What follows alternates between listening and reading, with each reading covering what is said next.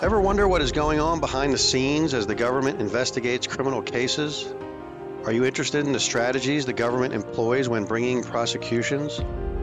I'm your host, Gregg Sofer, and along with my colleagues in Husch Blackwell's white-collar internal investigations and compliance team, we will bring to bear over 200 years of experience inside the government to provide you and your business thought-provoking and topical legal analysis as we discuss some of the country's most interesting criminal cases and issues related to compliance and internal investigations. Welcome back to the Justice Insiders podcast. I'm your host, Gregg Sofer, and today we're lucky enough to revisit a topic, cybersecurity, that is on the minds of many business leaders throughout corporate America. But before we get into that, I want to introduce my guest today. We're lucky to have Eric DeLay, who was a partner at Husch Blackwell for several years, but he left in 2022 to take a really interesting position at the National Security Agency, the NSA, in its Office of General Counsel, and he served as the acting Deputy Associate General Counsel for the NSA's Cybersecurity Practice Group. Last month, fortunately for us, Eric returned to Husch Blackwell to head up our cybersecurity practice. So he's a perfect guest to discuss this topic. Eric, welcome back to the firm and to the Justice Insiders podcast. Hey, thanks, Greg. I'm very happy to be back with Husch Blackwell, and I appreciate the invite and the chance to talk today. And we're happy to have you here. Folks should know that Eric also had an impressive career as a U.S. naval officer, and you can look at his full bio in our show notes, and I encourage you to do that. So on July 26, 2023, the SEC issued this new rule, and like a number of other rules that they've issued and major changes, it was on a 3-2 vote, which is an interesting concept in and of itself when you change the whole landscape of corporate reporting and you get it only done by a 3-2 vote. But they did adopt this new rule, which requires the disclosure of material cybersecurity incidents and cybersecurity risk management, strategy, and governance with respect to public companies, including foreign private issuers. I wanted to start with some sort of basic concepts, if you can help level set us, Eric, with your expertise. And really, this rule, I think, mostly has implications for timing, and we'll get into that in a little bit. But I thought maybe you could describe for our audience what exactly is a cybersecurity incident and what is cybersecurity risk management? All right, so the regulation defines a cybersecurity incident as an unauthorized occurrence or a series of unauthorized occurrences on or conducted through the company's information system.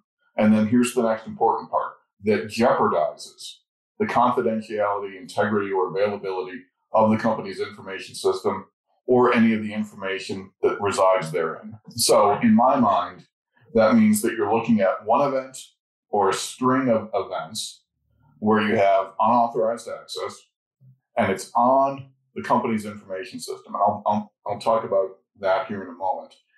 And jeopardizes then what was typically called the CIA triad, or a well-known cornerstone of IT and security concepts of confidentiality and integrity or availability of the system or the data on the system. I think that's interesting because they are talking about putting a qualitative or a risk measure into the definition that you have an event that jeopardizes but may not actually harm the system or the data that's on it. So right off the bat, we're looking at a definition that has a qualitative component in it that corporate leaders are going to need to be factoring into their analysis and their decision making. Yeah, what struck me is that it didn't even matter really whether or not there was an actual theft, for instance, of information. That qualitative aspect you're talking about could be triggered even when the company doesn't actually lose any of its data. Correct. And for me, what I haven't seen as the ripple effect that may or may not happen, because the rule hasn't gone into effect yet. So we're going to wait and see what additional interpretations or guidance comes out from the SEC as we get closer, or we get the first test cases of companies that are in the unfortunate position of dealing with a material cybersecurity event. What will be the threshold of jeopardy that will trigger that definition? And it may be a question of if there is a software vulnerability that's identified and disclosed to the marketplace, and a company uses that software, has there been an intrusion that may have occurred? But if they can't ascertain whether the data or their system was actually damaged or resulted in data theft, were they still in jeopardy, and will that still be a reportable or disclosable event? Yeah, and you bring up another, I think, critical point, which is this doesn't have to be the company's internal proprietary owned software, right? This rule encompasses a analysis of vendors as well. Is that right? It certainly can. The distinction that the commission gave is they did not want to ignore the reality in today's environment of cloud service providers and the possibility of companies contracting away ownership of an IT system. That if a company is using a system, even though they don't own it, then they still have an obligation to be evaluating whether an incident is material and whether it needs to be disclosed. Okay, and the rule, and we'll get into some of the details of this, also just generally does very much focus on materiality. Is that right? It does. And the rule incorporates the historical securities definition of materiality. And I will freely admit I am not a securities lawyer, so that is not something that I am well versed on. In short, it's intended to look at whether a piece of information would, in the mind or the eyes of a reasonable investor, affect their decision to make an investment decision, or it would affect their knowledge about the company from an investment standpoint. So we just in the first few minutes of this conversation, we see there's a tremendous amount of judgment, some terms that are certainly not defined without opening up a whole series of case law and other statutory interpretations. I mean, this is a very complicated legal landscape, isn't it? It is. And I believe that a fair amount of thought and planning are going to be required by corporate leaders that have the responsibility not only for a short notice disclosure of a material cybersecurity incident, but for their annual reports, that they will need to put some thought and some planning into how they are going to disclose the risk management processes and strategies that they use, the resources that they bring to bear, disclosing or identifying third-party assessors, consultants, et cetera, that assist with those risk management activities within the company, and avoiding, putting, in a sense, a blueprint of the company's network or defensive posture out for the world to see, because understandably, annual reports, 8K filings are public documents, so the world can read them. That's important from an investor standpoint, but it also means that malicious actors are going to have the ability to read them and take that information and put it into their planning as they're targeting, future victims. Well, that's an interesting concept, and I'm sure the SEC got plenty of commentary on that.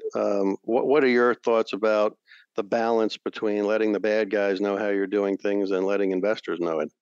Some of the best advice I've seen from other thought leaders in this area was to look for consistency in how those annual reports and the discussion on managing risk for cyber events are addressed, in contrast to managing other physical risks that we may see, whether, if a company's facilities are in a hurricane, or tornado alley, in some of those areas where you have known types of risk, and also taking into account the language that they provide to their insurance carriers on how they are identifying the risk so that they can get the coverage that they need without running afoul of misrepresentation there.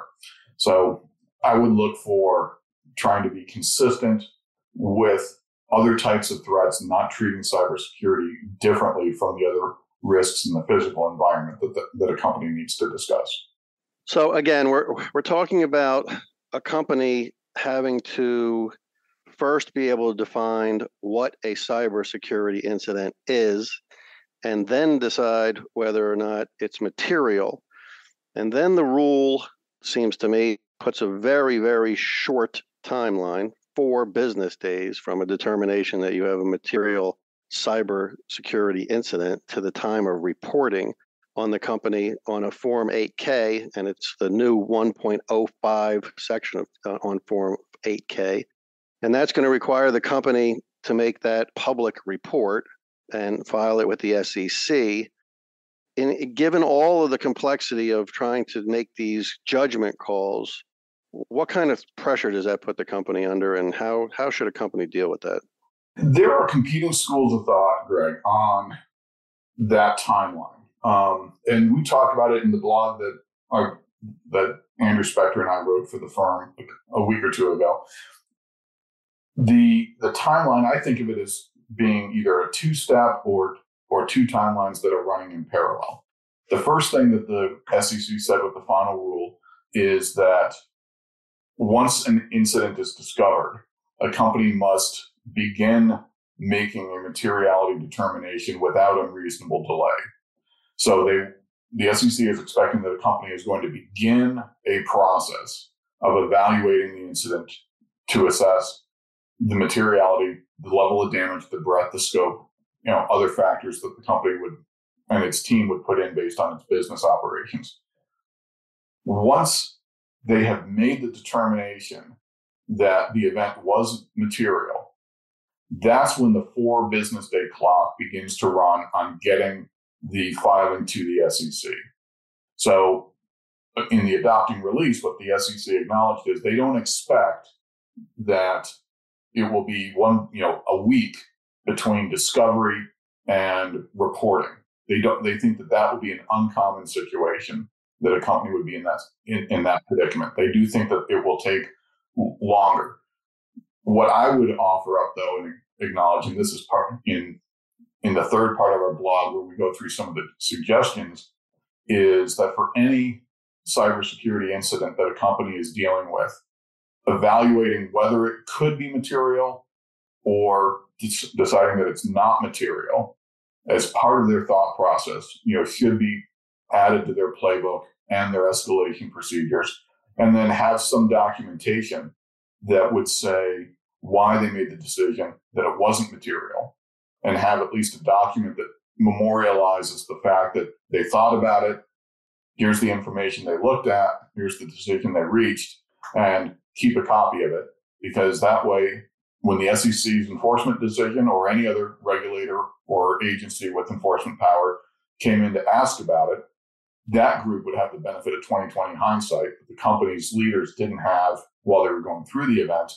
They can at least show that they followed their process, they thought about the requirements of the rules, they looked at the facts, they made a decision, and at that point, the debate is going to be focused on those qualitative measures of was it material or not, and was the decision reasonable or not, rather than being caught unaware and saying, well, that they can't prove that they went through that analysis.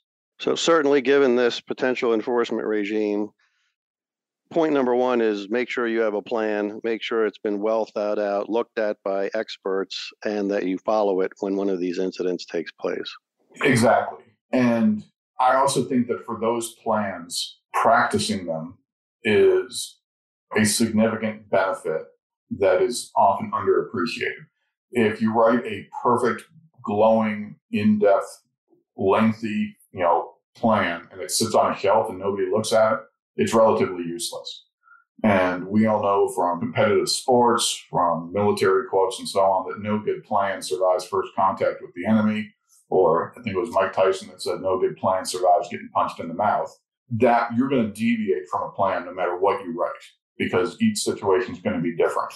But if a company's leadership team is accustomed to the idea of talking about this type of process and thinking about some of the what ifs that will occur, and they're used to getting on the phone or talking to HR, talking to the communications group, talking to the IT group, getting the requisite stakeholders involved, they're going to perform much better than if they have never practiced or thought about what they would do in real life.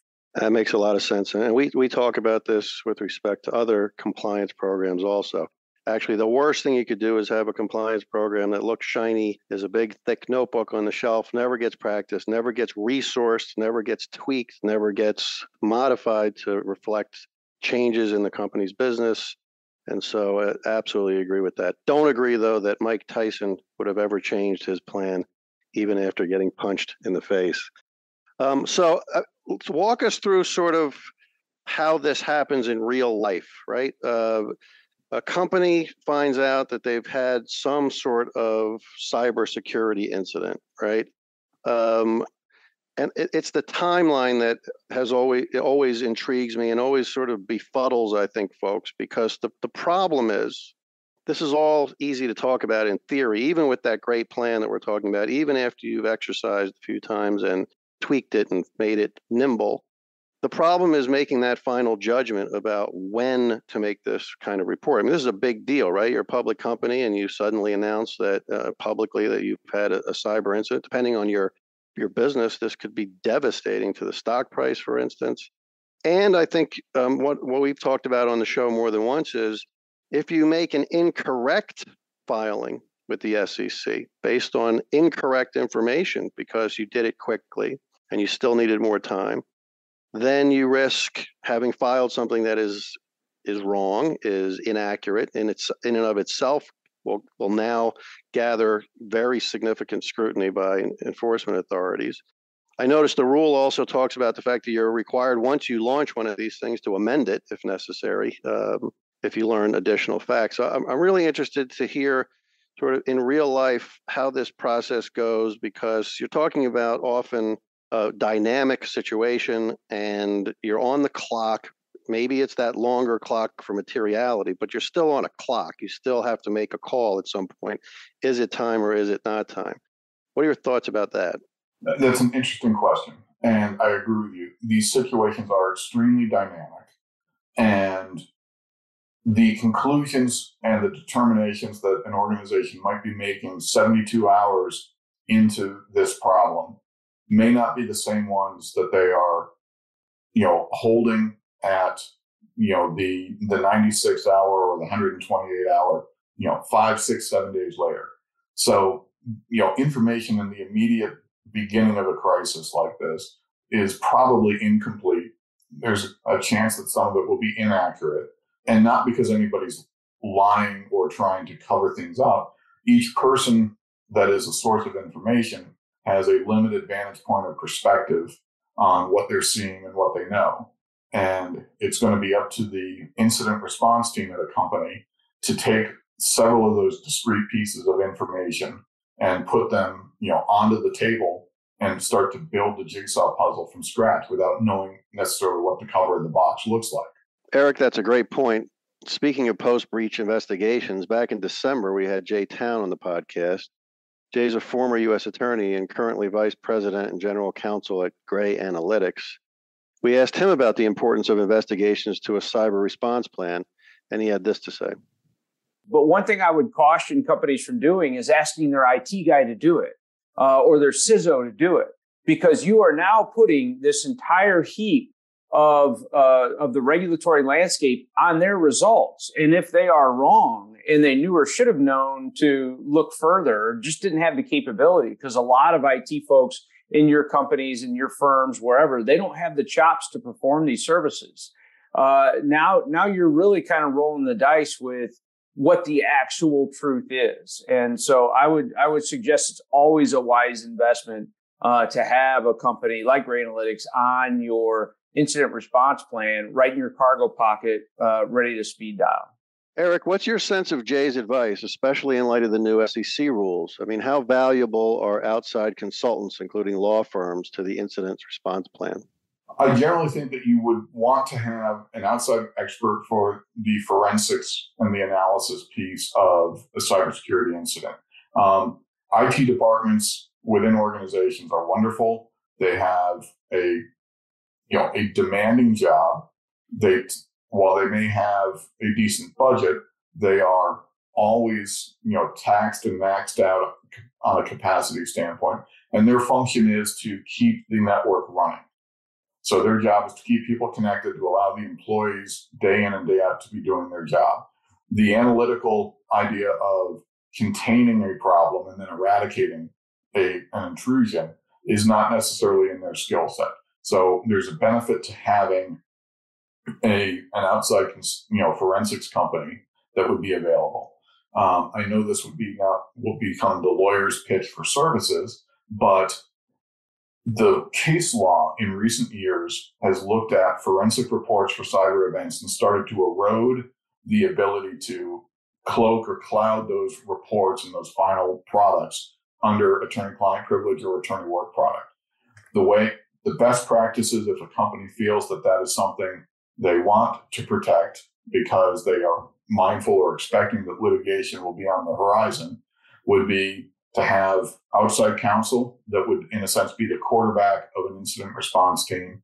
The outside counsel hires a forensic group to perform the report or to perform the analysis, and the forensics company is advising and informing the outside counsel. So the forensics group is telling the lawyers what went on from a technology standpoint so that the lawyer can build the strategy and then start to advise the client. Got it.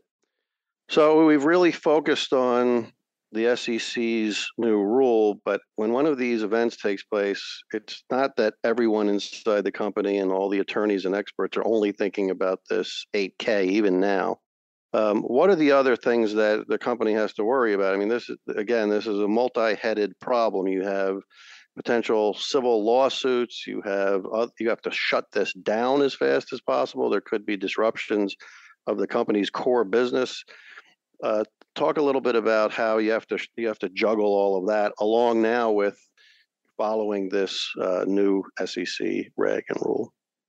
I would typically say that the first 72 to 96 hours after discovering an incident are going to be an intense level of activity for the organization. You're going to have to figure out, your immediate understanding of the scope or the breadth of the problem. And then you're going to have to figure out how to communicate with all of the stakeholders that would be part of the incident response team. When you're looking at larger corporations or organizations that are, view themselves as more likely to be threats to attacks, do they have an alternative communications platform? Because if you have an intrusion onto your network and you're sending emails back and forth and the intruder is still on your network, there's a good chance that they will be seeing those communications. So some companies will have that, alternative comms platform that they would use in order to have discussions off of the network when there is a concern that they might not be able to communicate confidentially, on the network until the problem's been contained. And the next step is going to vary by a particular business, but internal communications to the employees is something that really needs to be thought about in the planning process. If you have a ransomware event and everyone comes into the workplace on Monday morning and all of their screens have skulls and crossbones and messages on them, and you have part of your workforce that's working remotely, how are you going to inform them of, that the company is aware of it and taking measures to address it, but then ask them as well to refrain from commenting out into the public. With social media platforms, it's probably a given that someone will have a Facebook post or a social media post up that will mention something about this incident before the company was ready to go to the public and say that there's been an event. So the timeline by which, or the company's ability to control the timeline will probably not be as pristine or as manageable as they expect. There will be injects from the outside that will throw that game plan off. And while you will have to respond to those, you do still need to keep your eye on the ball and then continue to move forward with the other steps in the playbook on looking to contain the problem and then eradicate it and then start to recover. So within this complex legal and logistical environment, I'm curious about your assessment of the threats out there. And again, I'm not asking you this in your former capacity. We're not asking you in any way to talk about for the Department of Defense or for the U.S. government, but from your private sector experience, what's the threat environment look like today? Is it increasing? Is it increasing in sophistication? Is it increasing in volume? What should companies be looking at when it comes to the threat environment? I would say this scenario has not gotten better. And there are a couple of reasons for that. The number of bad actors that are out there, you'll run the gamut of nation states, the proxies that nation states use to do their dirty work where they want to have some plausible deniability, organized crime, unsophisticated crime or criminals, and hacktivists, people that have a social agenda or a particular cause that they believe in that are looking to disrupt a particular business because they don't like that industry. While the largest number of perpetrators could be those unsophisticated criminals, there is now a marketplace that's sometimes colloquially referred to as ransomware as a service, that your technical, well-versed, sophisticated criminals will rent out their malware code to an unsophisticated criminal to then use as a target or a tactic to try and hit more victims. So the prevalence of these attacks can be going up, even if the number of, technically sophisticated criminal operatives is staying the same or going down as governments around the planet try to limit their activities. So you've described a tangled web of bad actors out there as well. This enforcement regime, and we really focused on the SEC, and the SEC out in front here protecting investors' rights and information. But the SEC is only one small part, actually very small part of the U.S. government. And there's a lot of other government agencies involved in the cybersecurity area. And even the rule references, for instance, a number of other federal government agencies. Can you walk us through a little bit the complexities with the sort of whole of government approach or the lack of whole of government approach or coordination here? Sure. I would say that the whole of government approach is evolving, and it is being built as we speak. And anytime the federal government is looking to make changes, they have a balancing act of acknowledging what is already in place and what may have been put in place in somewhat of a patchwork environment and where they want to go in the future. So the process of getting through the change can be a bit difficult.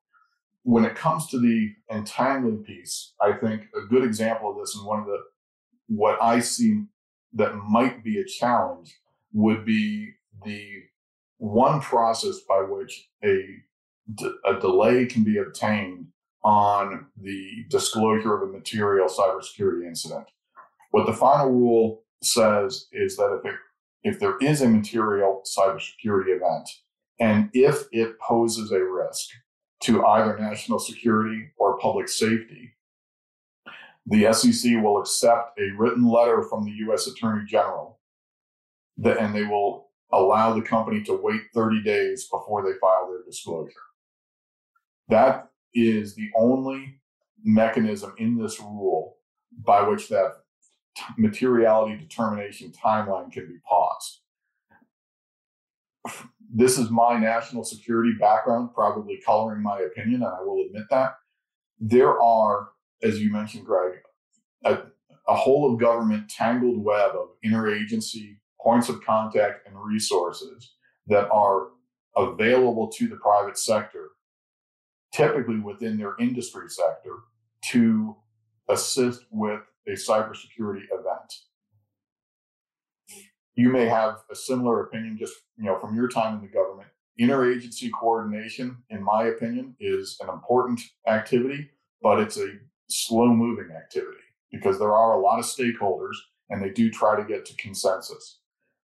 If you are let's use the critical infrastructure, environment for a moment, because there are 16 industry sectors there, and we have a presidential policy directive that came out in 2013 during the Obama administration that looked to improve the cybersecurity resilience posture for those critical infrastructure sectors. So it's called PPD 21, and that policy document from the White House instructed the executive branch on how they were supposed to coordinate and be available to the private sector in the critical infrastructure spaces to provide consultation and resources and mitigation, if requested, on a cybersecurity incident.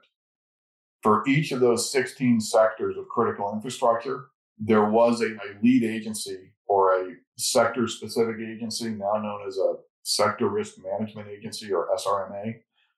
There's a specific agency that's involved or is the primary point of contact. So, for sticking to my roots for the defense industrial base, it's the Department of Defense.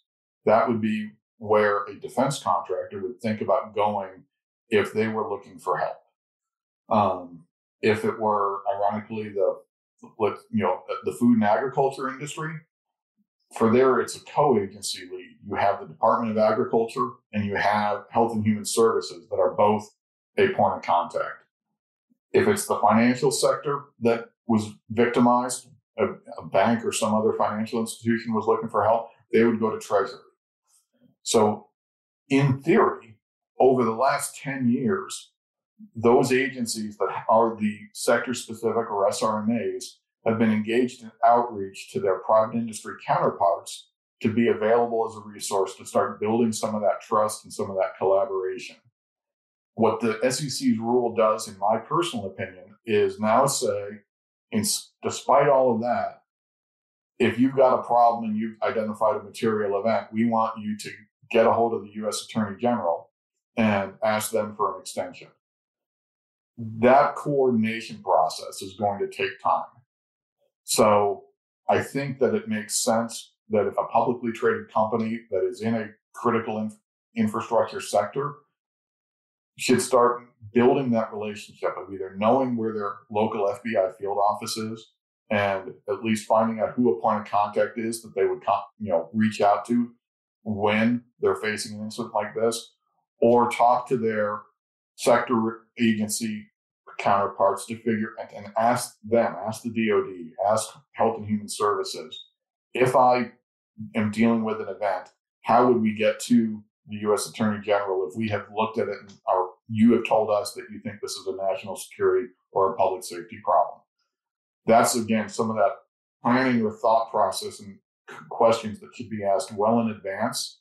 But I fear that it's going to just not work well in practice or in reality as compared to what looks good on paper.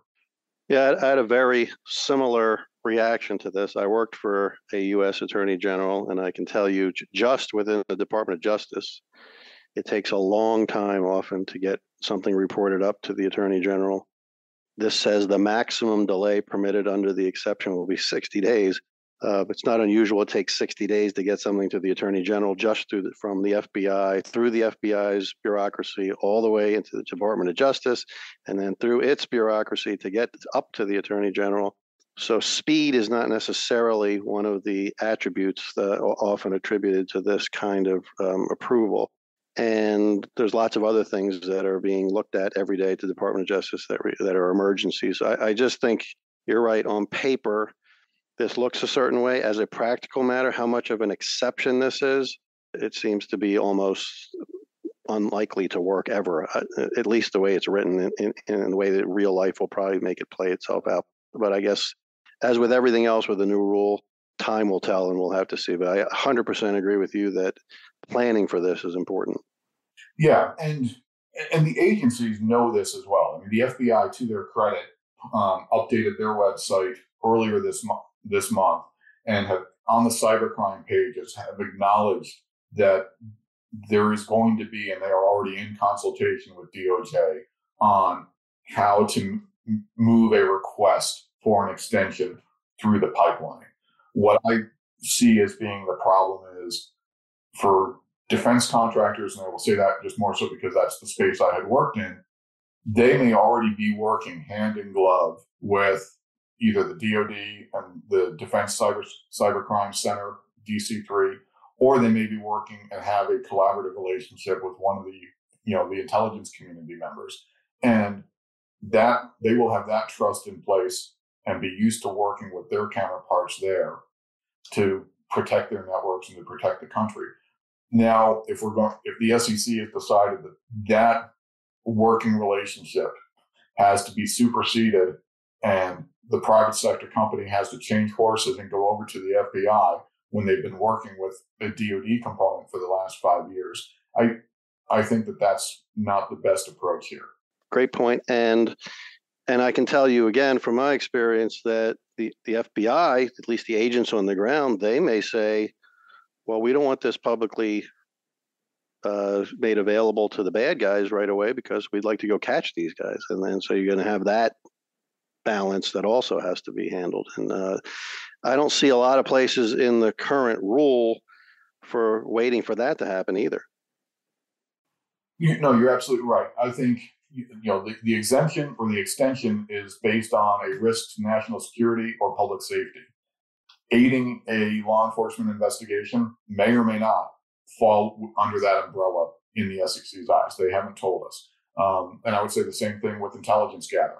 If this is something that the intelligence community wants to be aware of and wants to make sure that they can take advantage of for defensive purposes, is intelligence gathering going to be considered part of national security? I don't know that the SEC had the opportunity or have delved into those nuanced questions yet. And they may be something that now that the Office of the National Cybersecurity Director, or the ONCD, has asked for comment, they extended the deadline. So it's now the comments are going to be due by October.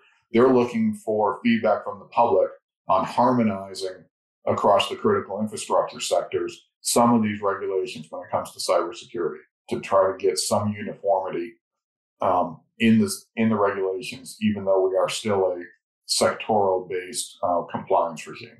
Right. So I'm sure the rest of the government is in the process of catching up with this rule, and we're going to have to see how that harmonizing, as you say, takes place. Absolutely. Well, thank you so much, Eric, for coming on the Justice Insiders. Really appreciated your insight here, and it was a fascinating conversation. I hope you'll come back and join us again. Definitely be looking forward to having a discussion as we see how this rule pans out.